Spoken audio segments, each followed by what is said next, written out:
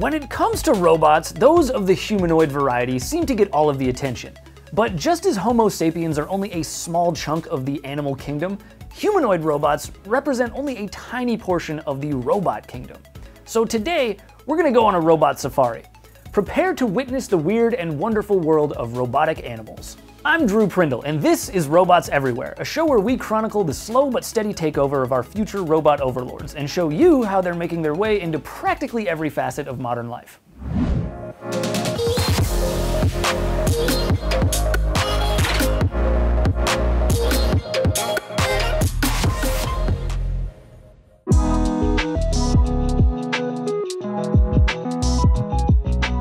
Okay, so broadly speaking, the kingdom of robotic animals can be broken down into three phylums. You've got robots inspired by specific parts of an animal but don't necessarily resemble the entire animal. Then you've got pet and companion robots. And finally, robots that are basically just full-on mechanized recreations of a given animal. Let's start with robots inspired by specific parts of animals.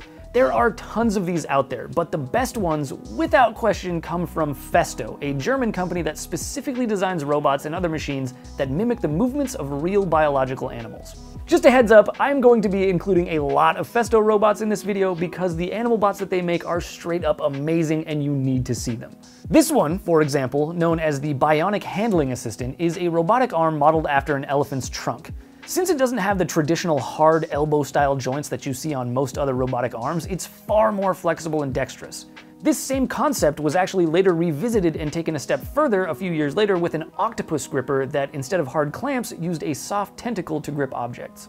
My absolute favorite, though, is the Flex Shape gripper, which is designed to mimic the grabbing action of a chameleon's tongue. Thanks to its unique gripping technique, this single effector is capable of grabbing a huge range of objects, regardless of how they're shaped or what they're made of, all without damaging them in the process. That's an extremely difficult thing to pull off with a rigid clamp, and Festo's solution is easily one of the coolest examples of biomimicry that I have ever seen.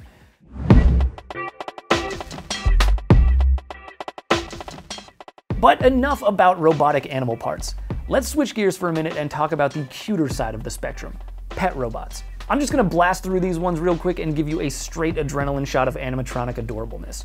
Okay, so first and foremost, we've got Aibo, the robotic dog from Sony that costs about $3,000, but also doesn't poop, chew on your shoes, or drag its butthole across the carpet. Worth it? I think so. Then there's also the Tombot, which is basically the same idea, but designed to act as a companion for elderly folks that are no longer capable of caring for a real animal on their own, but still want some form of companionship.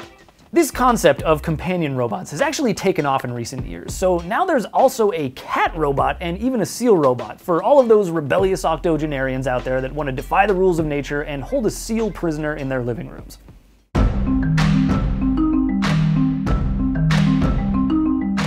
Okay, so finally, let's talk about the last category of animal bots, the full-on mechanized ones meant to be recreations of animals.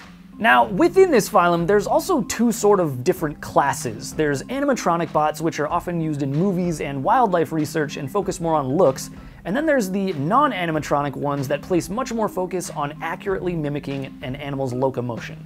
The animatronic class is by far the most hilarious.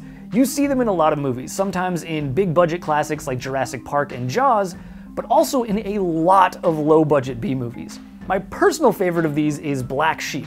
Not the one with Chris Farley and David Spade. I'm talking about the 2006 horror flick about genetically modified sheep that hunt humans and turn their victims into woolly zombies.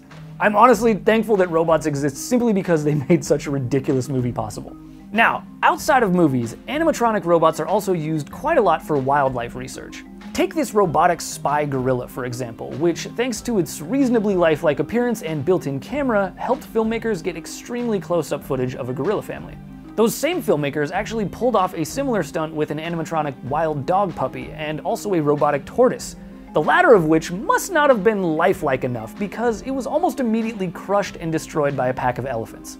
Last but not least, there's the non-animatronic class, which includes some of the most incredible robots we've seen to date, like the infamous dog-inspired robot known as Spot from Boston Dynamics, who can do stuff like walk up and down stairs and dance to Bruno Mars songs and even pull a carriage with Adam Savage in it. But Spot is really just the most well-known example. There are loads of others out there now, like MIT's Cheetah Bot, which, as you guessed it, is designed to mimic the world's fastest land animal. There's also Cassie from Agility Robotics, which has the same leg configuration and movement abilities as an ostrich. And of course, this video would not be complete if we didn't include Festo's amazing robotic kangaroo. So, to bring this robotic safari to a close, I'll say that while the robotic animal kingdom isn't quite as diverse and dynamic as the real animal kingdom, it's definitely the biggest and most exciting branch of the robotic tree of life. And because it's evolving so quickly, much faster than animals do in nature, there's no telling what things might look like a decade from now. Who knows? Maybe the next time you visit the zoo or go on a nature walk, there might be robots everywhere.